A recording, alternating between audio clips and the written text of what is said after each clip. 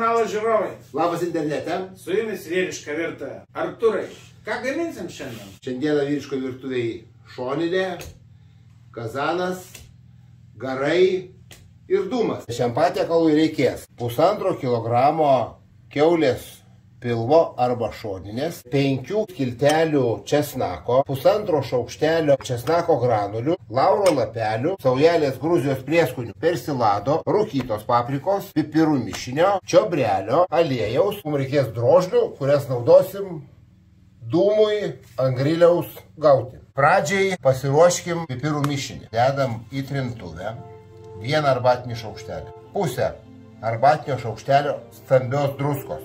Sutrinam. Aš darau taip, kaip man yra skanu.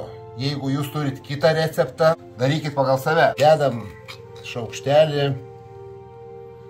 pipirų mišinio, 1,5 arbatinio šaukštelio česnako granulių, 2 arbatiniai šaukšteliai rūkytos paprikos,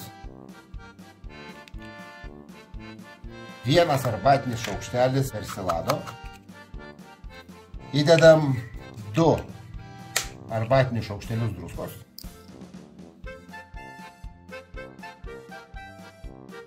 pašlakstom mėsą truputėliu aliejaus. Tai darom dėl to, kad prieskoniai geriau įsigertų.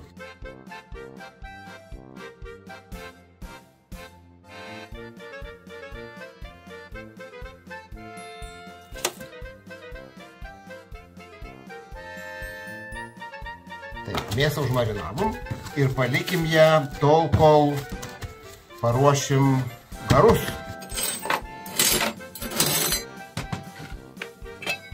Česnaką lengvai suspaudžiam, pasiruošiam lauro lapelius, čiobrelį.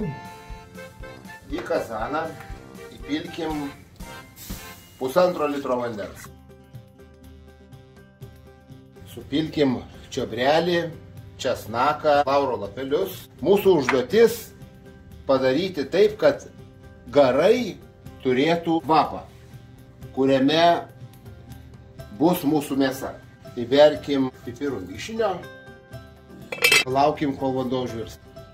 Vanduo beveik užvirė. Šiandieną mūsų patiekalui bus reikalingas kazano dangtis. Manau, kad šitos operacijos dar nedarėt niekas. Taigi pabandysim mes pabūt pirmi šitoj vietoj.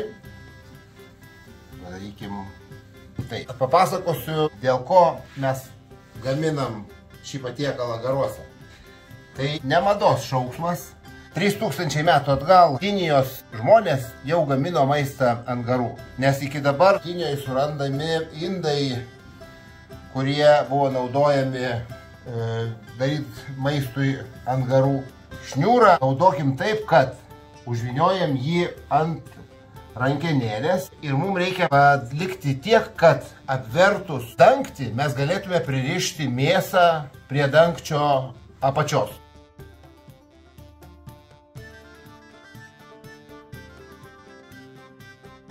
Dedame mėsą ant dangčio.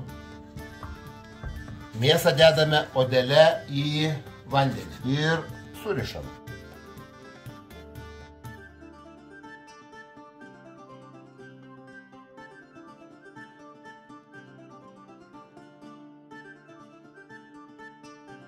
Nupjaunam galus.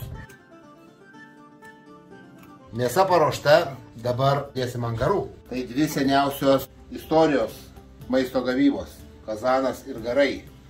Opa. 2 valandom. Šoninė verda 1,40 minučių. Garuose galim pasižiūrėti, kaip tai atrodo. O, gidranėr mėsos. Dar tokio bario nesu matęs. Pasižiūrėk, matai, kai bėga. O, pasaka. Taigi, paliekam mėsą virt toliau ir einam prie griliaus, užkursime anglį. Kol šoninė verda, užkurkim grilių. Pilam į starterį trečdalį profleimo anglies.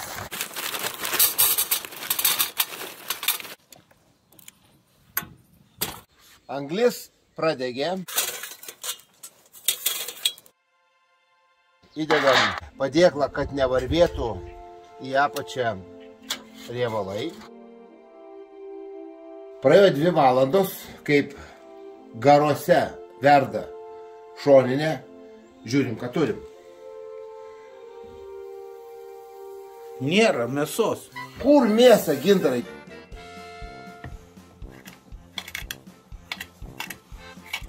Mėsa prabuvus 2 valandas garuose.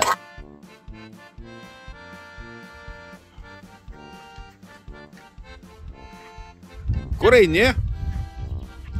Biskį dūmą.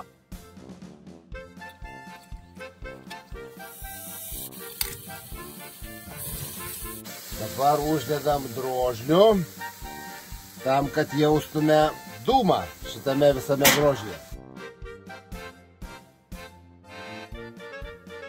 Rūkinsim maždaug 150–170 laipsnių temperatūrai ir kokią 30–40 minučių.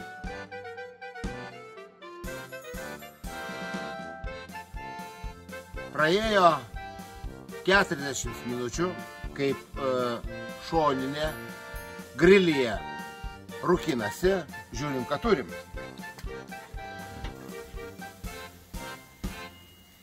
Nu ką, eisim ragauti.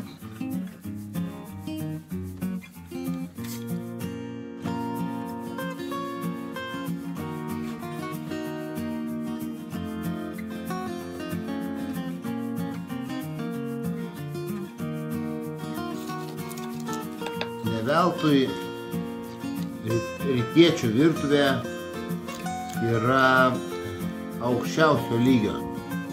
Atrodo, gintarai, nuostabiai kol kas. Gal reiktų paragauti? Pabandom? Bandom.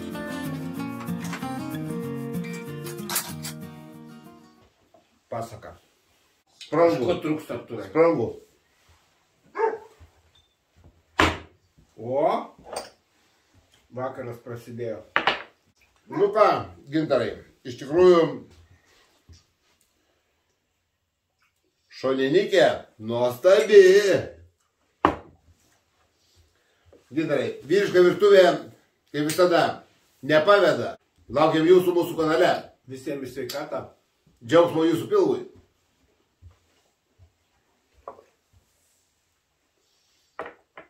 Taigi, prenumeruokite vyriškos virtuvės kanalą. Manau, kad atėję pas mus rasit ne vieną jums tinkantį patiekalą. Manau, šis patiekalas nenuvils jūsų draugų ir artimųjų. Pabandykit, tai nuostabiai. Gerai. Taigi, visiems skanaus ir iki. Iki.